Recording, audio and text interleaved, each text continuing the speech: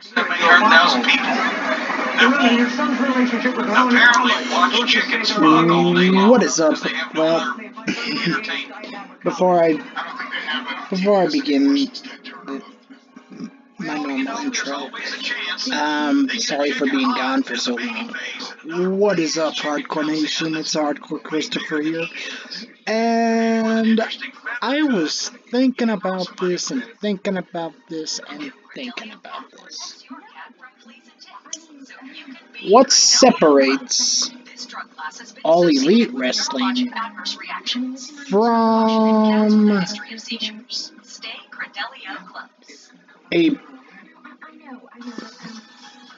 from a professional wrestling company that has been around for over 50 years and that has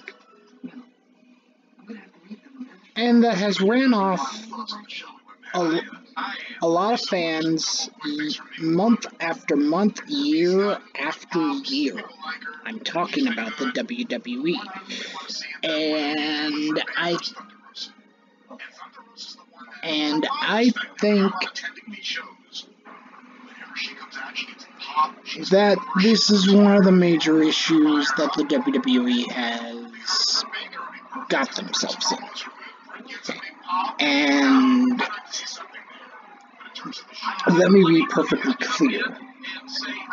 The WWE has done this to themselves. Unlike AEW is, I'm not going to count the established stars. They're making new stars like Jungle Boy, Luchasaurus.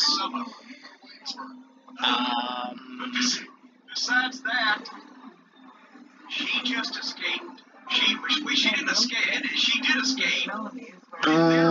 She was stabbed in the back by the Evil Empire. She was fired by those assholes that they hate.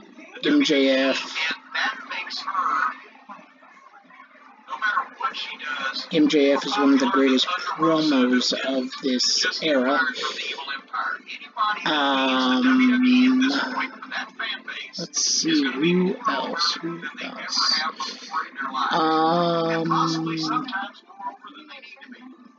Got so many names running through my head. The other thing I was going to say is, again, great episode. I both really liked it. I'm surprised that you were as positive as you were, but you make a match, but you watch it fairly, it seems. And I realize, but I will recognize that, yes, he can do good when in with one of the best wrestlers in the world. Sammy Guevara. They just had, you and I both said, was the best big event you've ever done.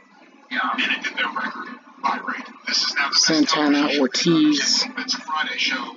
I was tired, so I'm not going to say too much, but maybe not. Let's move on to the women. Who's AEW made in their women's division? They've made Nyla. They've made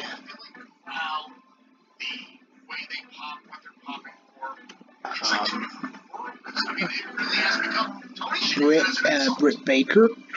They've made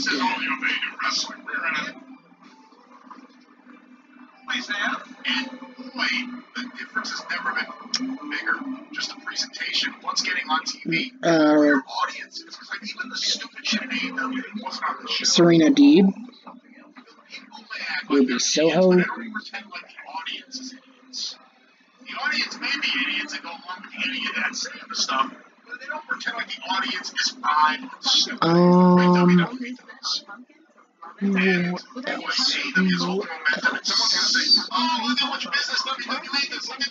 Hikaru Shida. I'm paying attention if that's what you're focusing on. There's something going on here right now. The calling of Vince McMahon plays a big part in it, but this was a great show, great matches. I just got done listing names on the AEW roster that have benefited from being on AEW television and by winning matches and everything like that, promo time and everything like that. And I still...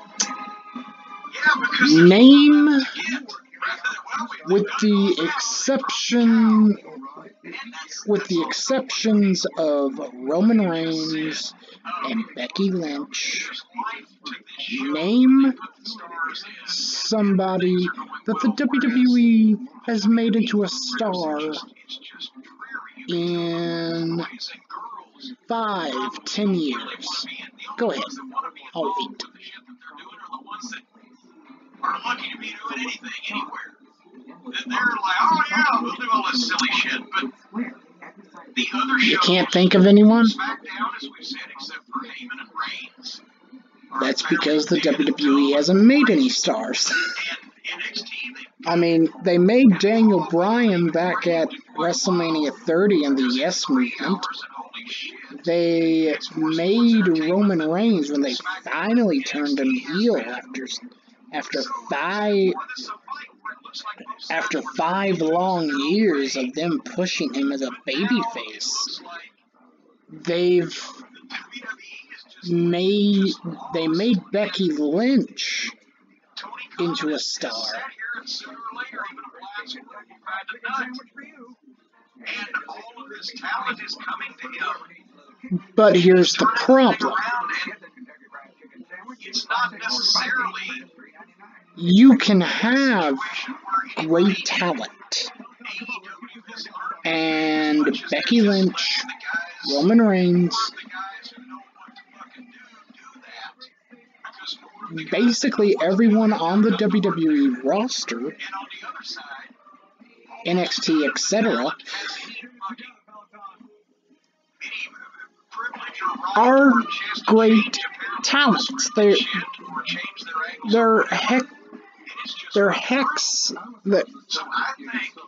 are great hands in the ring.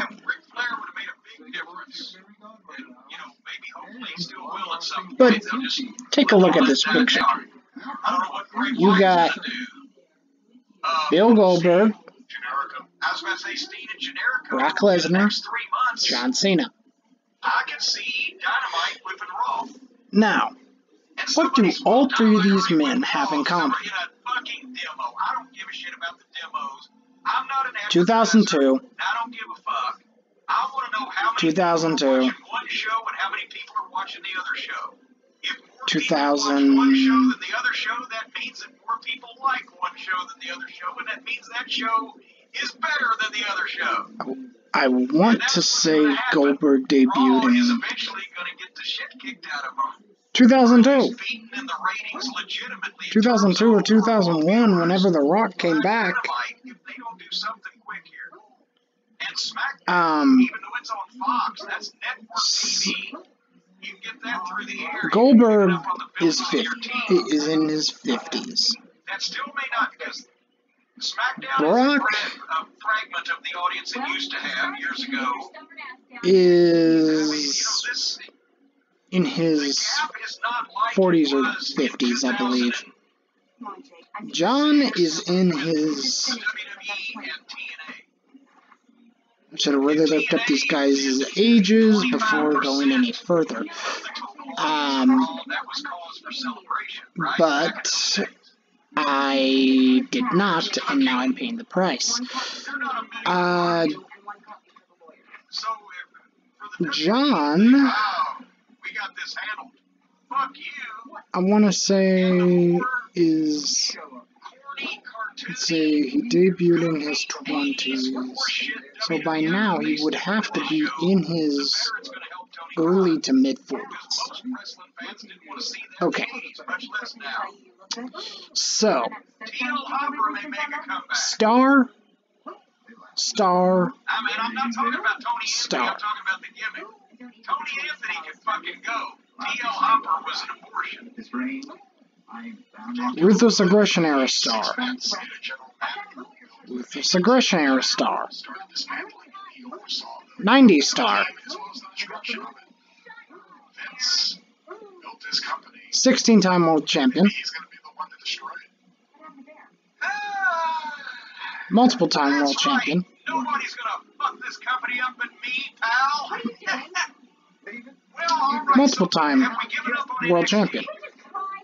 Yeah, I gave up on that a long time ago. I don't know why you give up on What I'm trying to say is the WWE is relying too much on the legends, on the Hall of Famers. And yes, while Brock Lesnar is a physical monster, while John Cena is the poster child of the WWE, and while Bill is an absolute beast, no pun intended, to Brock, there's only so much these guys can do.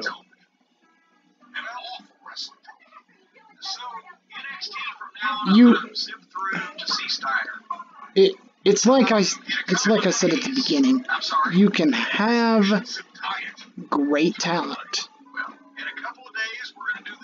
but if they are not utilized to their best, which we all know that they are not the WWE isn't utilizing their potential. And as much as the WWE would like John Cena, Brock Lesnar, Goldberg, I will say this: if the WWE wants a ratings boost, they'll get it from John. They'll get it from Brock. They'll get it from Goldberg. But the issue is that ratings boost, whatever, let's say it's by 1,000 people on 3 separate shows. Tune in for John Cena, another show, Brock Lesnar, another show, Bill Goldberg. And I'm just going to say this, and I'm going to leave. So, like I said, let's see what they do with the Friday program when they put the C stringers in. You'll have a 3,000 fan boost. You'll have a 3,000 boost in the ratings from 3 separate shows featuring all three men one at a time.